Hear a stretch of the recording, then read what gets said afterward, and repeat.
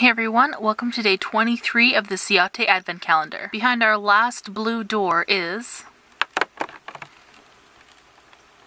oh, these look like caviar pearls. On the back of this door it says, "Eat, drink, and be merry." It's a good thing these are caviar pearls because I only have one space left, I'm assuming for the 24th day, on my nail art wheel of all my Ciaté Advent Calendar polishes. Here's a close-up of what was behind today's door. These are really cute caviar pearls.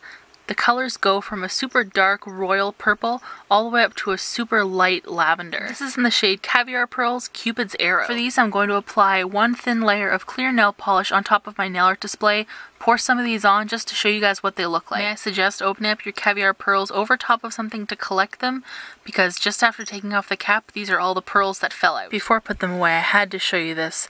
This really shows you a good idea of the range of colors from that dark purple all the way up to that really light lavender. These just look so pretty. Like, I want my floor to be made out of these. Here's my nail art display after applying one coat of nail polish and pouring on my caviar pearls. It's a little difficult to see, you probably can't pick it up on camera, but in the very center here there is a bit of color running. The color of the dark purple beads is being rubbed off a little bit by the nail polish, but it's almost undetectable. It's very subtle, but besides the bit of color running, I really love this color combination. Thank you guys so much for watching day 23.